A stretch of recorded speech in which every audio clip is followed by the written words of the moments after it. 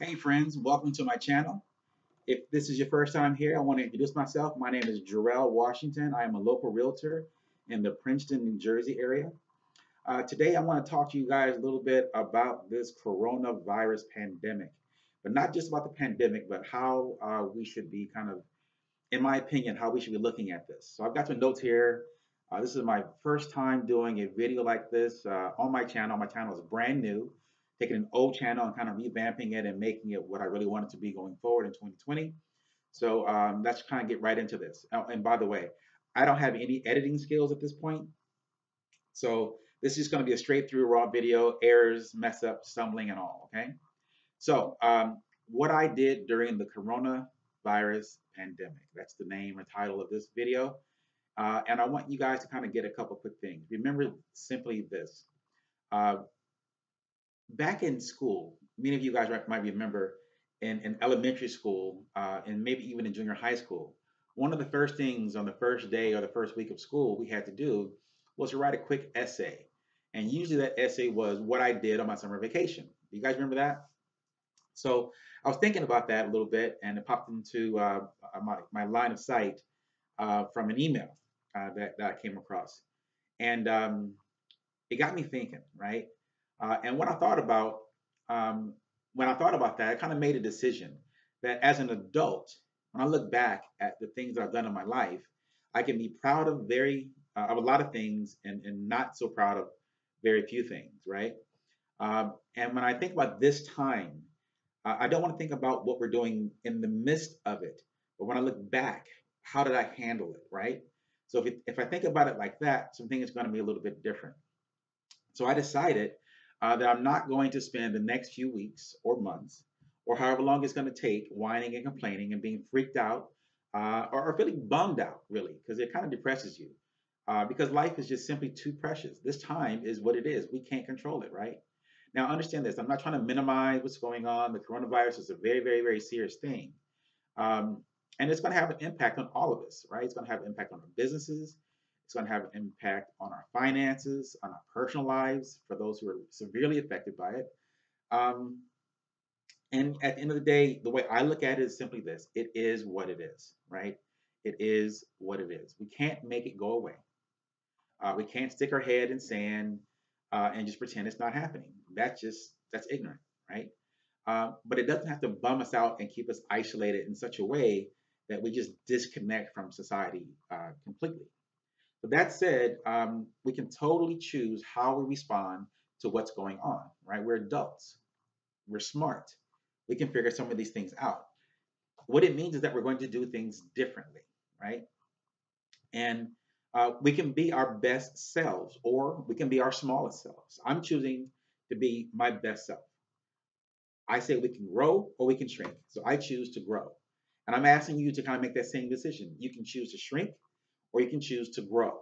And sometimes it just takes sitting back a little bit, taking your mind off of the news, take your mind off of social media, take your mind out of fear, and start planning what you're going to do to grow during this time, right? This hardship.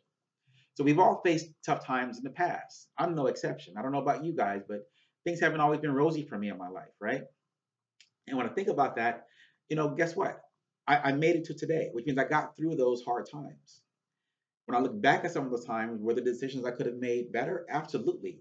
Did I plan during the hard times when I was younger? Absolutely not. I just kind of got through them, right? And so sometimes I learned lessons, sometimes I didn't. But I'll tell you what, if you can stop now and look at the hard times you've gone through, there are lessons you've learned and you've gotten better because of it, right? So um, I can honestly say that as the hard times as those were, I grew stronger and better, and I learned huge lessons because of them, right? And I think you guys probably have too. The decisions and choices that I made during those times shaped who I am today, and they've shaped who you are today. I choose to make lemons or take lemons and make lemonade. That's an old saying that everybody heard that 1,000 times in their life, if not more. So I know the tough times we're going through, it can sometimes seem like they're overwhelming. But at the end of the day, here's what I did. I sat myself down and I brainstormed some ideas, right? So here are a few areas that I think will serve me and what I plan to do. And I think it can serve you too, right? So one of the ideas that I came up with, or that I thought about, was to serve, right? Another one, serve meaning serving my community and starting very small, my community of my family and friends and my past clients and some of the prospects, people that I've worked with over the years, serving those people, right? Keeping that part small. Another thing is to inspire, like this video, right? Try to inspire people to be the best version of themselves during this tough time and to help other people. Take the focus off of me and focus on some other people to try to help them while also helping myself and building better rapport, better connections with my community. Take a little time to learn, right? We're going to go into some of these things here in a little more detail. Be creative and to connect more, right? So going back up to the first point, to serve. I'm going to read my notes here so that way I can kind of get through this at a decent pace. If ever there was a time to step up and be of service to our communities, now is it. Find out about special community resources created just for this time and shoot a directory of them to your contact list.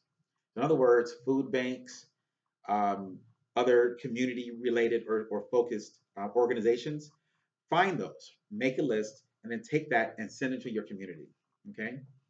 Um, Started an online campaign for folks to buy gift cards from local businesses that might be struggling. So if you are in a position where you have a little money, you've got reserved for emergencies, right? Then maybe what you do is you help stimulate some businesses that you currently patron that may have some struggles. Call those businesses. Many of them are closed, restaurants and bars, those type of things. But sometimes the owners of those businesses will be present on site. And if you call, they can answer the phone. Have a conversation with them and find out how solid they are and what are they expecting during this time. You'd be surprised that many businesses only clear between $40,000 and $80,000 a year, even though they're busy, because they have overhead insurance and all this other, overhead costs, rent or mortgage or what have you, that they may not be clearing very much, right? And so, getting a call from a patron like you during this time to see if you can help send business their way. Maybe they're making burgers and they're a steak shop, or they're making burgers and doing deliveries or quick pickup, something like that. Call in orders. So maybe they're doing something to try to keep afloat, keep a, and that might be something that you can assist with. So reach out to the local business and find out if they're very solvent, if they need help, and maybe you can help get them going. Let's see. Start an online campaign, folks buy gift cards. Da, da, da. Okay, so set up a network of online tutors for students who are out of school. So if you're home with your kids and you have a specialty, you're good in math, English, something like this, you might be able to set up an online tutoring situation, right? Whether it's through Zoom or one of the meeting applications that are out there, Google Hangouts, those type of things. Maybe even one-on-one with FaceTime, right? Or Google has additional apps on the phone besides Hangout, and maybe do one-on-one, Facebook one-on-one or one-to-many, and you can help people and maybe give the parent of that child a break where they can't help them, but they do need help, right? And virtually is easy to do. Or maybe take a little time and teach something that you're amazing, like via Zoom, or teach how to use Zoom. I need to learn how to use it better, which is why I'm doing this video, and I'm going to kind of broadcast it like what do you call it, a watch party on Facebook, and trying to a live Zoom type of webinar and rerun this thing. Okay. And I'm doing it all free just for my community and see if something can spark someone to give them some assistance where they can help their community to help themselves. Okay. Maybe you're great at paper mache or cooking or something like that. And that could be something just to take the people's mind off of what's happening in the world and focus on them and give them something to do, right? You'd be surprised when people are distressed or sad or what have you, you kind of lose some creativity and you kind of hunker down and it kind of gets worse in a spiral. Okay. Um, the next point would be to inspire, pass on inspirational Facebook posts. Now that happens all the time, guys. I'm tired of reading Facebook inspiration, but if you're not someone who typically does it, that means your community may not be receiving it or may not be receiving it from you. And maybe you need to receive it yourself, right? Just to kind of keep positive. It's very easy to turn negative. Um, Send inspirational, encouraging messages to the people in your contact list. That's powerful. I plan to do that after this video. Text positive messages to your clients and coworkers. Listen, don't forget your family and friends. There's people that in your own family you probably haven't spoken to in a long time. Reach out to them. Give them a phone call. Right? Be a leader. Make that first step. Even if people that maybe don't you don't like, there's a cousin, there's a brother or sister that you've been feuding with for a while. Reach out to them, right? Just check on them. You might be upset with them, but I'm sure you still love them in some capacity. And I know you don't want anything bad to happen to them. So if you have people like that in your life, reach out to them. Okay, help seniors in your community. Get on YouTube so they can find, streaming church services or, meditation sessions or something like this, right? There are probably neighbors that you have that maybe live alone. Older people who live alone, that's a group that needs help, right? So, put your gloves on, put your mask on, get you some Perel, get cleaned up, take some Lysol with you, knock on the door and see if they need any help, right? Help them out if you can. Um, Forward a great podcast, a video, or post that uplifting, um, uh, you know, video or message or something that you made to help people feel good. Let it be you, like this is me to you. Chances are it will make others feel good too, to help make people smile. That actually takes the edge off of this craziness that we're going through. Maybe that's too much for you. So take this time and learn something new, right? Remember, all those online classes you wanted to take and couldn't find the time. Well, guess what? You might be hunkered down for enough time to get some certifications or at least some new knowledge. With everything slowing down and shutting down, you've got time now. So use that time wisely. You know, the difference between someone who's rich and someone who's poor is how they use the 24 hours in a day. Everybody has the same 24 hours. So plan your 24 hours better and see what results you can get. Okay.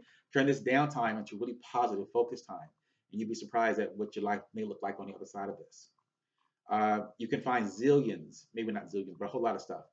Courses that are online on everything from digital marketing to Zumba. You can even go on virtual tours of world famous museums and art galleries online. Something I like to do is, look at art, be part of that and learn more about things that are happening around the world. Um, and then this, how about finding something your whole family could learn together, right? If you've got kids at home, a lot of colleges sent their students home, right? So if you have children who've come home and everyone's trying to figure something to do, have a planning session and figure things out, make a list, and then you guys just jump into it together. Those would be some great family memories and tie you guys together, bind you closer. Um, and if you have little people, maybe origami or maybe learning Spanish or Hebrew or some other language that you don't typically speak. Let's see. Create. I'm not a very creative person, but if you can brainstorm on new marketing ideas for your business, that might be something, right? Or maybe even researching some things about your business that you have not been historically good at that you probably need to implement. That might be something good. Try a recipe, something you've never made before. Why not? You're home anyways, right? Write a poem, to your significant other and express to them how much you love and care about them. Help your kids put on a play. Create a detailed spreadsheet of how you spend, $10 and figure out how you can make that $10 stretch. Because some of us are in financial trouble and we need to make those dollars stretch as far as they can. Write out birthday and anniversary cards, to your clients for the entire year. Why not? What else are you going to do, right? You do the same thing for your friends and family. Create content, video scripts, videos, podcasts, digital posts, for your business. So just kind of create a library of those things while you have downtime, and then you can start releasing them throughout the year. And guess what? You can buy that future time back by getting it done now. Okay. And then connect. Lastly, this is the last one, connect. Keep that human connection going virtually. Host a Zoom happy hour with your neighbors. Take planned breaks with coworkers and friends via conference calls. Do a book club via Zoom. I'm saying Zoom because that's what I choose to use is Zoom. Um, uh, Pick up the phone and connect with at least two friends a day, especially those who live alone. Again, people living alone, you'd be surprised. When you're isolated, depression can set in, and that actually is that's a bigger problem than I actually knew existed, except for a few years ago when I started learning more about it. Okay, so I'm sure you can come up with a million ideas. Just remember, we faced hard times before. We'll face hard times again. And sometimes all you need is your friends and family and people that you know to kind of help pull you through. The point is to grow through these times and offer what we have to our communities during these times, our skills, our talents, our creativity, our knowledge, our inspiration to others, and most of all, our heart. The result, well, we'll be able to write an essay at the end of all this saying what we did during the coronavirus pandemic. That'll be an interesting vlog if you keep track of what you've done. So, having said that, my name is Jerel Washington. Thank you for getting through this video. If this was valuable to you, please like it.